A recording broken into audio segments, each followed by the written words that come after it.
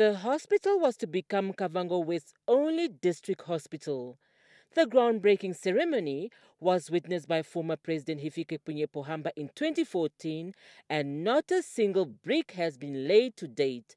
While construction of the clinic started in 2014, the project remains incomplete, and despite efforts to speed up the process, especially with the increasing need of COVID-19 isolation facilities, the work is yet to start.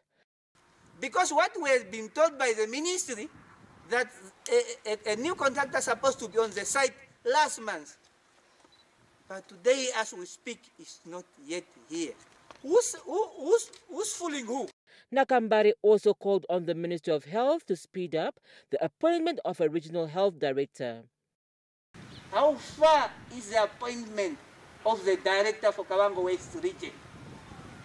We are not Kavango East region.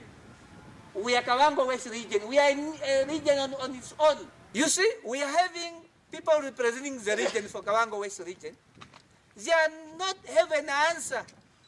The answer is sitting in Commerce region. Commerce region is a region on its own, and even a constituency like Nkurenkuru. The councillor says he was recently informed that there are 5 new subcontractors appointed to finish the project, and that the contractor responsible for electrical work should be on site next week. The councillor said this during his familiarization visit to capital projects in his constituency.